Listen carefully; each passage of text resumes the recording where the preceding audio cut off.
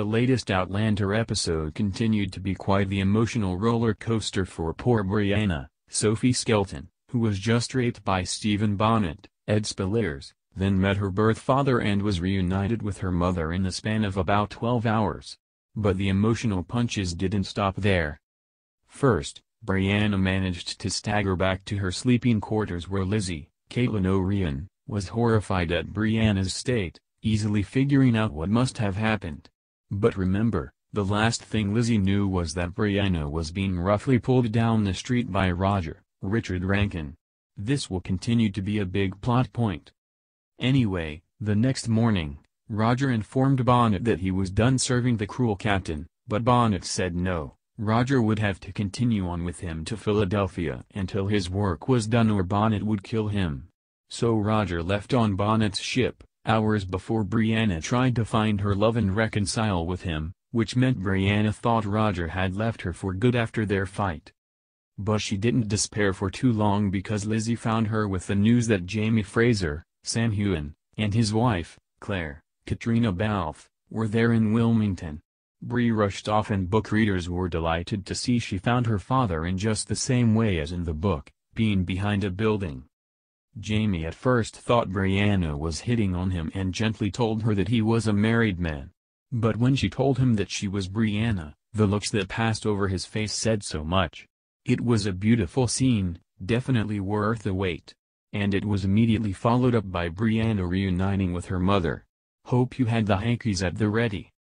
Brianna wasted no time showing her parents their obituary, but it was not something they could do anything about at the moment, so they headed back for Fraser's Ridge with Lizzie and young Ian, John Bell, in tow.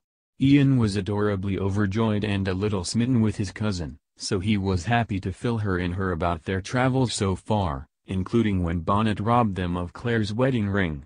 Brianna realized that the man her birth father saved from the gallows was her rapist and looked just sick.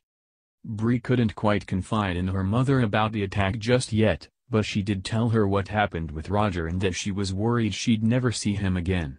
She also told her mother that Frank, Tobias Menzies, knew about the death notice and never said anything, but he did know that Claire would eventually return to Jamie. Claire wasn't surprised or angry to learn the news. It seemed Claire had made peace with her marriage to Frank.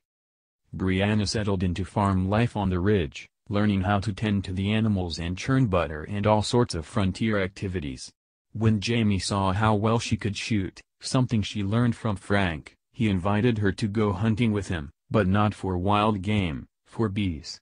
It gave the two a nice chance to bond and he later confessed to Claire that he didn't want her to return to her own time, a sentiment Claire echoed. Even though they both knew she should go, it was safer for her and there were more opportunities there for a young woman. Claire could also tell that something was going on with Bree and she finally confronted her about it.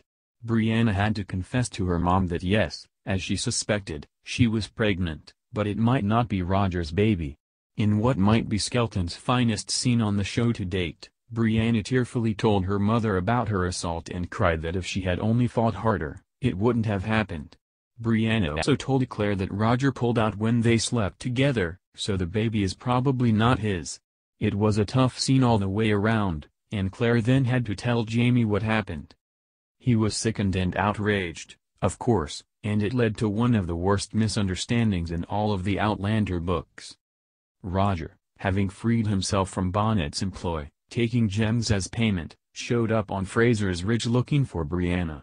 But Lizzie saw him riding up and informed Ian that that was the man who attacked Brianna. Ian fetched Jamie and Jamie proceeded to beat Roger senseless and then send him off draped unconscious over a horse, giving Ian instructions to get rid of him. Meanwhile, Claire came across her old silver wedding ring among Brianna's things and put it together that the man who raped Bree had to have been Bonnet. Brianna confessed that it was him and made her mother promise not to tell Jamie. Oh, if only these people would stop with all the secrets. Roger was lucky Jamie didn't kill him, but things still look fairly dire for the wayward Scot.